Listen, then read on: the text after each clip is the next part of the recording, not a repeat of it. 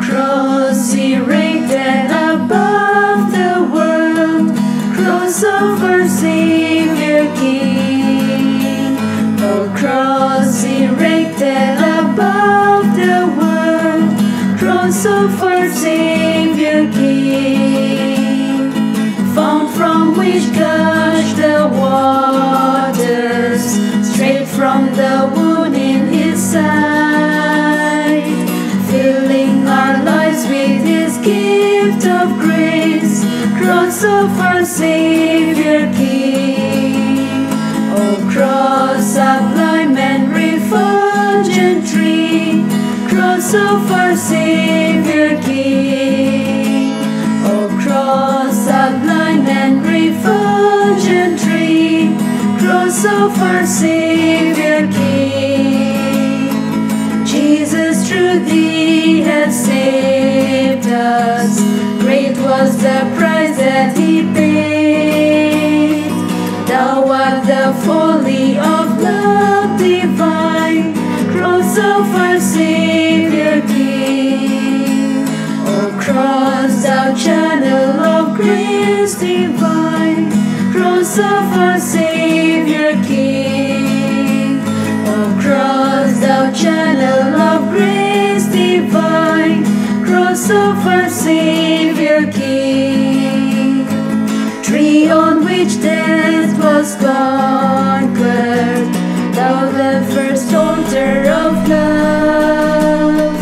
Jesus the Lamb gave his life on thee, cross of our Savior King. A hearty welcome to each one of you, my dear brothers and sisters, to this Eucharistic celebration of love, peace and joy. We pray especially for our senior citizens, elderly and sick brothers and sisters. We pray that you may be blessed with the grace and strength and good health of our Lord and Savior Jesus Christ. Along with this intention, we also pray for your intentions, dear friends, that you have placed before our Lord and Savior. We ask the Lord to bless you, guide you, and strengthen you. Let us begin this Holy Eucharist by signing ourselves in the name of the Father, and of the Son, and of the Holy Spirit. Amen. The grace of our Lord Jesus Christ, and the love of God, and the communion of the Holy Spirit be with you all. And with your spirit. My dear brothers and sisters, let us acknowledge our sins, and so prepare ourselves to celebrate the sacred mysteries. You were sent to heal the contrite of heart. Lord, have mercy. Lord, have mercy. You came to call sinners. Christ, have mercy. Christ, have mercy. You are seated at the right hand of the Father to intercede for us. Lord, have mercy. Lord, have mercy. May Almighty God have mercy on us, forgive us our sins, and bring us to everlasting life. Amen. Let us pray. O God, author of every mercy and of all goodness, who in fasting, prayer and almsgiving have shown us a remedy for sin, look graciously on this confession of our lowliness, that we, who are bowed down by our conscience, may always be lifted up by your mercy. Through our Lord Jesus Christ, your Son, who lives and reigns with you in the unity of the Holy Spirit, God, forever and ever. Amen. A reading from the book of Exodus, chapter 20, verses 1 to 17. God spoke all these words.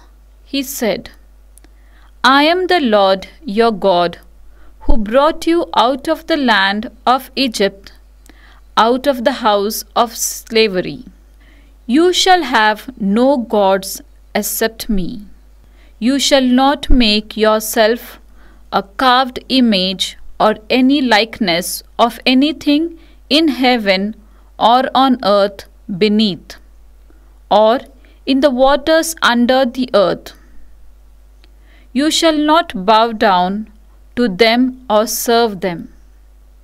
For I, the Lord your God, am a jealous God, and I punish the father's fault in the sons, the grandsons, and the great-grandsons, for those who hate me. But I show kindness to thousands of those who love me and keep my commandments. You shall not utter the name of the Lord your God to misuse it, for the Lord will not leave unpunished the man who utters his name to misuse it. Remember the Sabbath day and keep it holy. For 6 days you shall labor and do all your work, but the 7th day is a Sabbath for the Lord your God. You shall not work that day, neither you nor your son, nor your daughter, nor your servants, men or women, nor your animals, nor the stranger who lives with you. For in 6 days the Lord made the heavens and the earth, and the sea, and all that these hold. But on the 7th day he rested. That is why the Lord has blessed the Sabbath day and made it sacred. Honor your father and your mother, so that you may have a long life in the land that the Lord your God has given to you. You shall not kill, you shall not commit adultery, you shall not steal, you shall not bear false witness against your neighbor. You shall not covet your neighbor's house. You shall not covet your neighbor's wife, or his servant, man or woman, or his ox, or his donkey, or anything that is his. The word of the Lord. Thanks be to God. Responsorial Psalm. You, Lord, have the message of eternal life. You, Lord, have the message of eternal life. The law of the Lord is perfect. It revives the soul. The rule of the Lord is to be trusted. It gives wisdom to the simple. Response. You, Lord, have the message of eternal life. The precepts of the Lord are right. They gladden the heart. The command of the Lord is clear. It gives light to the eyes. Response. You, Lord, have the message of eternal life. The fear of the Lord is holy, abiding forever. The decrees of the Lord are truth, and all of them just. Response. You, Lord, have the message of eternal life. They are more to be desired than gold, than the purest of gold, and sweeter are they than honey from the comb. Response. You, Lord, have the message of eternal life. A reading from the first letter of St. Paul to the Corinthians, chapter 1, verses 22 to 25. The crucified Christ, the power and wisdom of God. While the Jews demand miracles and the Greeks look for wisdom, here are we preaching a crucified Christ. To the Jews an obstacle that they cannot get over, to the pagans madness, but to those who have been called, whether they are Jews or Greeks, a Christ who is the power and the wisdom of God. For God's foolishness is wiser than human wisdom, and God's weakness is stronger than human strength. The word of the Lord. Thanks be to God. Gospel acclamation. Praise to you, O Christ, King of eternal glory. I am the resurrection and the life, says the Lord. Whoever believes in me will never die. Praise to you, O Christ, King of eternal glory. The Lord be with you. And with your spirit. A reading from the Holy Gospel according to John. Glory to you, O Lord. Chapter 2, verses 13 to 25. Just before the Jewish Passover, Jesus went up to Jerusalem. And in the temple he found people selling cattle and sheep and pigeons, and the money changers sitting at their counters there. Making a whip out of some cord, he drove them all out of the temple, cattle and sheep as well, scattered the money changers' coins, knocked their tables over, and said to the pigeon sellers, "Take all this out of here, and stop turning my Father's house into a market." Then his disciples remembered the words of Scripture, "Zeal for your house will devour me." The Jews intervened and said, "What sign can you show us to justify what you have done?" Jesus answered, "Destroy this sanctuary, and in 3 days I will raise it up." The Jews replied, "It has taken 46 years to build this sanctuary. Are you going to raise it up in 3 days?" But he was speaking of the sanctuary that was his body. And when Jesus rose from the dead, his disciples remembered that he had said this, and they believed the Scripture and the words he had said. During his stay in Jerusalem for the Passover, many believed in his name when they saw the signs that he gave. But Jesus knew them all and did not trust themselves to them. He never needed evidence about any man. He could tell what a man had in him. The Gospel of the Lord. Praise to you, Lord Jesus Christ. My dear brothers and sisters, we are in the third Sunday of Lent. And all the Sundays, we see Jesus in various and different places. And all the places, we see a different scenario of our Savior Jesus. In the first Sunday of Lent, we saw Jesus in the desert, preparing himself. In the second Sunday of Lent, we saw Jesus on the mountain where he was transfigured. And we have this Sunday, the third Sunday, where Jesus is coming to the temple. But then the scene in the temple is not so pleasing. My dear brothers and sisters, our God is the God of relationships. He has always desired that we grow into a strong relationship with him. The very fact when Adam and sin committed sin, and when they were away from the Lord always desired that his people would come back to him.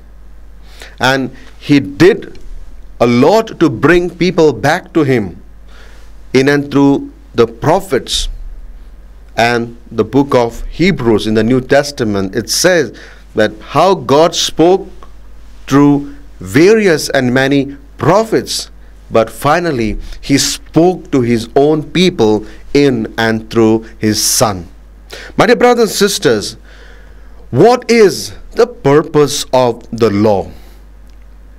Is it to make us live our life as a bondage?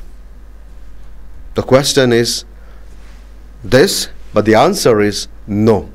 The Lord never desires that we live as bondage, but the Lord wants us to live a free and dignified life. In the first reading, God gave his people law through Moses. And what was the purpose of the law? The purpose of the law was very simple. It was that the people of Israel become a wiser nation. They strengthen their relationship with God. And law or commandments were given for them to form into a sacred community. A community where they live as neighbors, respecting one another, and ultimately showing the love to God in and through their love for one another. Remember the greatest question that was placed before Jesus, which is the greatest commandment. And Jesus said, love your God with all your heart, with all your soul, with all your strength, and also love your neighbor as yourself. So my dear brothers and sisters, this was the very purpose of the law, given that the people grow into a sacred community where they love and respect God, showing it in and through the way they live and communicate with one another. This was the very purpose of the law, why the Lord gave them. Coming to the second reading, St. Paul tells us that Christ is the fullness of God's wisdom. My dear brothers and sisters, if you and I require this wisdom, then we need to open ourselves to Jesus Christ. And when we open ourselves to Jesus, we will be blessed with this divine wisdom, which the scribes and the Pharisees were not aware of, because they had closed themselves to the wisdom of Jesus, and therefore they were not able to understand anything what Jesus was trying to convey them. So if you and I need this divine wisdom in our day-to-day life to understand God's purpose for me, then I need to open myself to the divine ways, and thus this wisdom will help me to understand. Remember, the first thing that Solomon asked the Lord was not riches, was not strength, but he asked for wisdom. What is our prayer when we wake up in the morning, apart from thanking the Lord? Is it asking the Lord to give us the wisdom? If not, then we better ask for the wisdom of God, so that we understand God's ways and his purpose in our lives. My dear brothers and sisters, Gospel of John chapter 8 verse 12 says, whoever receives Jesus will never be in darkness. So let us open ourselves and seek Christ, and when we have Christ within ourselves, we will never be in darkness. That is what St. Paul is urging to each one of us. Coming to the gospel passage, we see a different picture of Jesus. We have always seen Jesus' picture where he is shown a compassionate, where he's shown a loving. But today we see Jesus getting upset, losing his peace of mind when he enters the temple. When he enters the temple, he sees that the prayer or the house of prayer was turned into a marketplace. A temple where people came to connect themselves to the divine was turned into a marketplace. And this was not something which Jesus appreciated. And therefore Jesus made a whip out of a car and drove all of them out, because that was not the very purpose of the temple. My dear brothers and sisters, the zeal of Jesus was distinguished him from the authorities. Jesus came to show what we really lacked. Jesus came to show all that what we did was not right. And today Jesus is showing not only to the authorities of his time, but to each one of us, and asking us, have you turned the house of prayer into a marketplace? And probably our answer will be no. He's not talking probably about the church where we participate in the Holy Eucharist, but he's talking about our very body, which is the temple of the Holy Spirit. When we receive the communion, Jesus comes within ourselves. So he's asking, my brother, my sister, have you turned your body into a marketplace, or have you turned and kept the sanctity? What is our answer? I cannot answer this question. We all need to answer. So my dear brothers and sisters, as we are journeying towards this season of Lent to experience our Lord's resurrection, our Lord's grace and strength, all what the Lord is asking from each one of us, if at all we have not respected our bodies, not given God the first preference, or have turned our bodies into a marketplace, a place where everything is there except God, then we need to change and mend ourselves.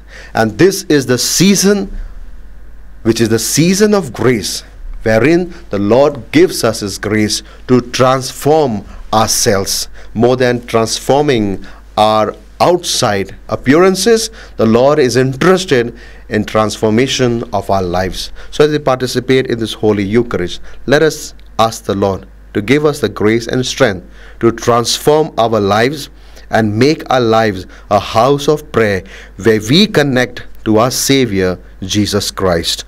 Amen.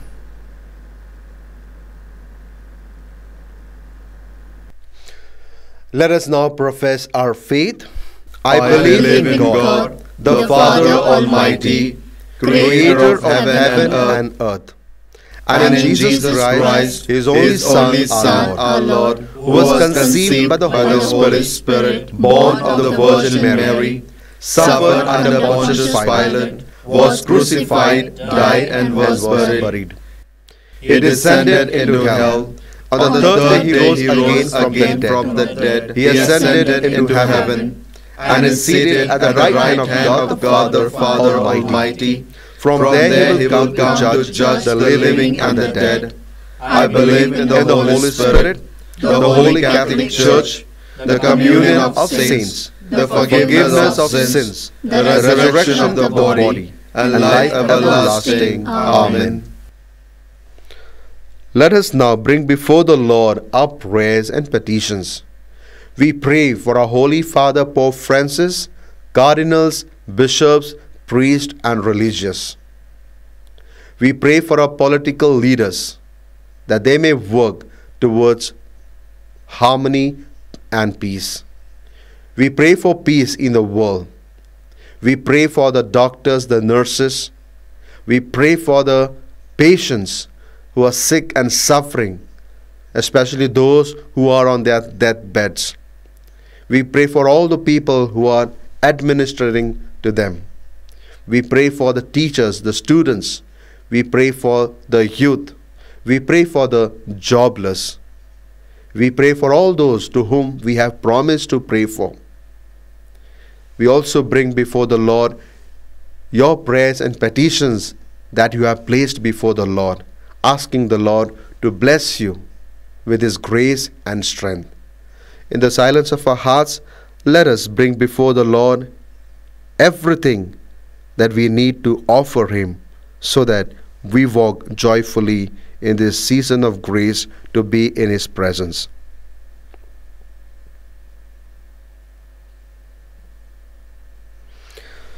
God, our loving Father, as we undertake this journey of grace to be in your presence, we have placed before you our prayers and petitions, asking you, Lord, to bless us. Bless our efforts to come close in your presence. Bless our prayer, our fasting, and our almsgiving. May these tools give us the grace and strength to walk joyfully in this season of Lent with your grace. We make this prayer through Christ our Lord. Amen.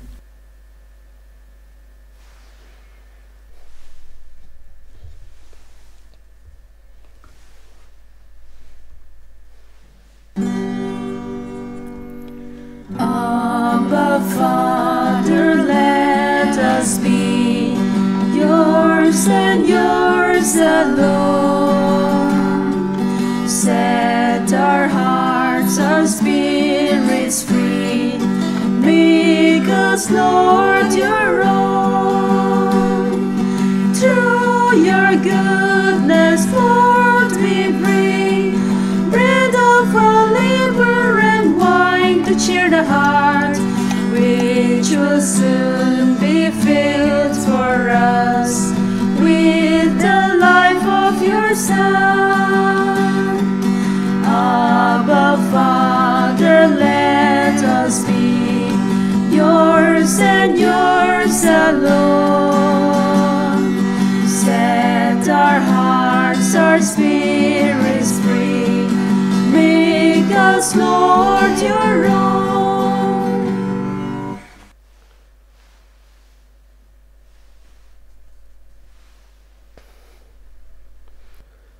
Pray, my dear brothers and sisters, that my sacrifice and yours may be acceptable to God, the Almighty Father. May the Lord accept the sacrifice at your hands for the praise and glory of his name, for our good and the good of all his holy church. Give us the right dispositions, O Lord, we pray, to make these offerings, for with them we celebrate the beginning of this venerable and sacred time, through Christ our Lord. Amen. The Lord be with you. And with your spirit, Lift up your hearts. we lift them up to the Lord. Let us give thanks to the Lord our God. It is right and just. It is truly right and just, our duty and our salvation, always and everywhere to give you thanks, Lord, Holy Father, Almighty and eternal God, through Christ our Lord.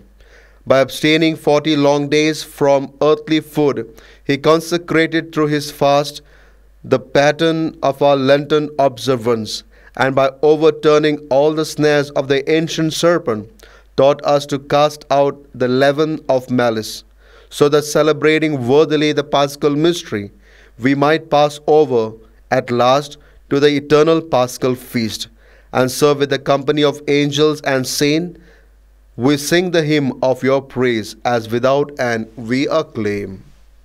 Holy, holy, holy, Lord God of hosts, heaven and earth are full of your glory.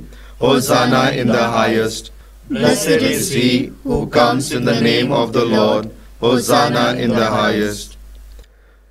You are indeed holy, O Lord, the fount of all holiness. Make holy, therefore, these gifts, we pray, by sending down your Spirit upon them like the dewfall, so that they may become for us the body and blood of our Lord Jesus Christ. At the time he was betrayed and entered willingly into his passion, he took bread and, giving thanks, broke it and gave it to disciples, saying, Take this, all of you, and eat of it, for this is my body, which will be given up for you.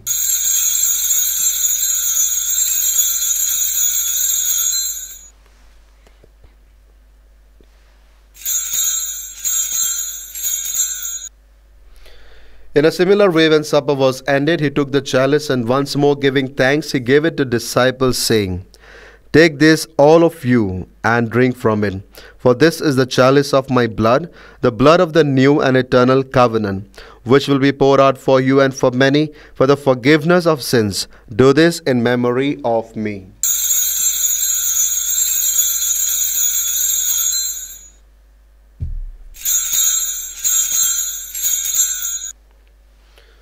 The mystery of faith. Save us, Saviour of the world, for by your cross and resurrection you have set us free.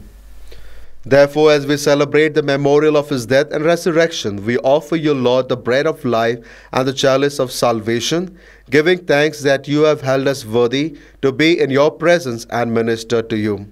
Humbly we pray that partaking of the body and blood of Christ, we may be gathered into one by the Holy Spirit.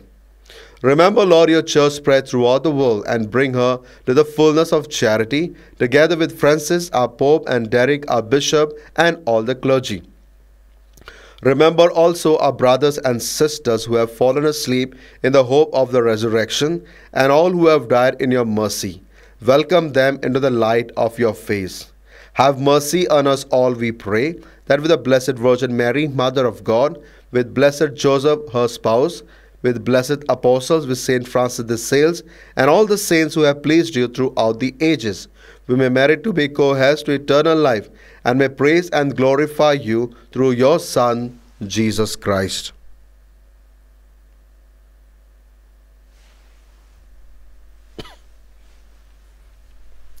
Through him, and with him, and in him, a God Almighty Father, in the unity of the Holy Spirit, all glory and honor is yours, forever and ever. Amen.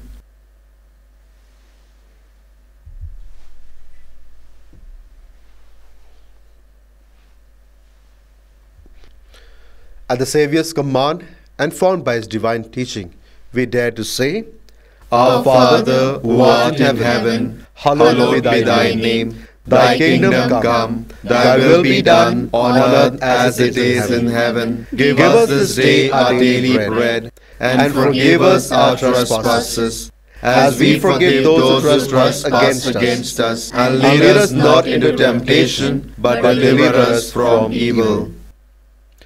Deliver us, Lord, we pray, from every evil. Graciously grant peace in our days, that by the help of your mercy we may be always free from sin and safe from all distress, as we await the blessed hope and the coming of our Saviour, Jesus Christ. For the kingdom, the power, and the glory are yours, now and forever. Lord Jesus Christ, who said to your apostles, Peace I leave you, my peace I give you, look not on our sins, but on the faith of your church, and graciously grant a peace and unity in accordance with your will, who live and reign forever and ever. Amen. The peace of the Lord be with you always. And with your spirit. Let us offer each other the sign of peace. Lamb of God, you take away the sins of the world, have mercy on us. Lamb of God, you take away the sins of the world, have mercy on us. Lamb of God, you take away the sins of the world, grant us peace.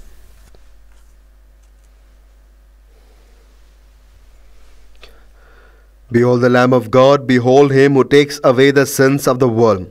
Blessed are those called to the supper of the Lamb. Lord, I am not worthy that you should enter under my roof, but only say the word, and my soul shall be healed.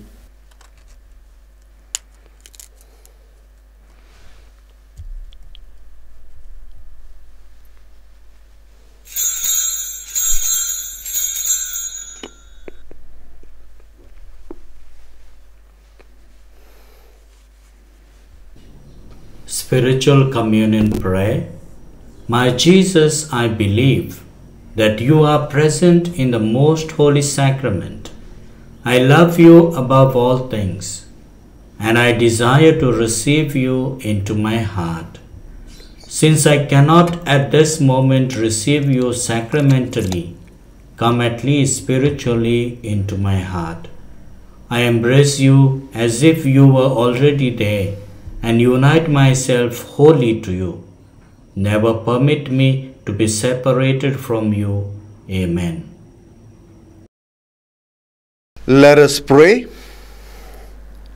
As we receive the pledge of things yet hidden in heaven, and are nourished while still on earth with the bread that comes from on high, we humbly entreat you, O Lord, that what is being brought about in us in mystery may come to true completion through Christ our Lord. Amen. The Lord be with you. And with your spirit. May Almighty God bless you, the Father, and the Son, and the Holy Spirit. Amen. The Mass is ended. Let us go and live Jesus. Thanks be to God. Wishing each one of you a blessed day.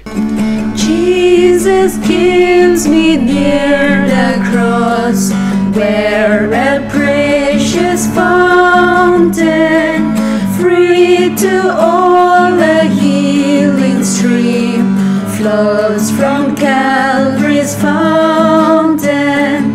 In the cross, be my glory ever, till my raptured soul shall find rest beyond the river. Near the cross a trembling soul love and mercy found.